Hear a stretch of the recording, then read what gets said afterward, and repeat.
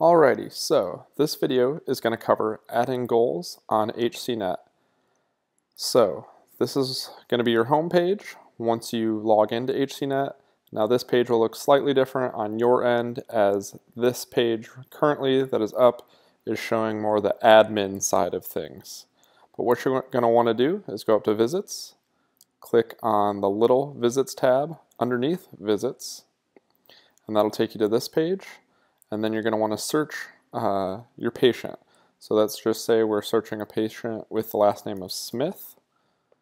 We'll do a patient search, and then say this is our patient, John Smith. We're going to go ahead and select him.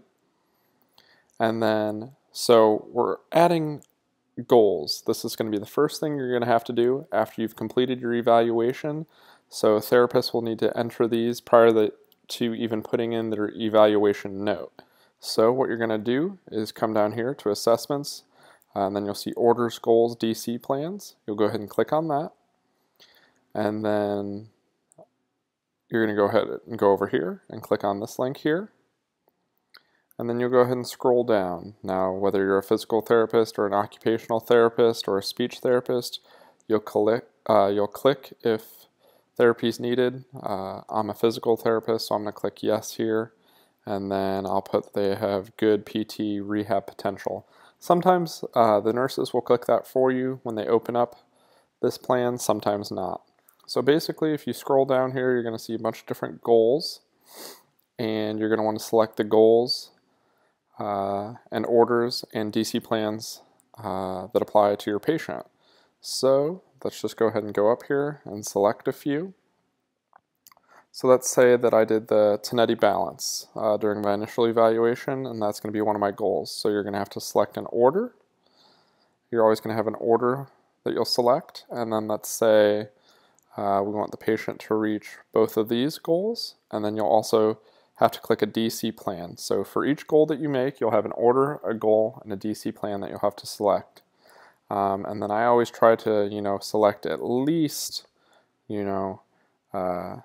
3 different orders, goals, and DC plans, but it's obviously dependent on how your patient presents. So let's just go through here and select a couple. Let's go down to transfers. Let's select an order. Patient will perform transfers independently, and then DC plan.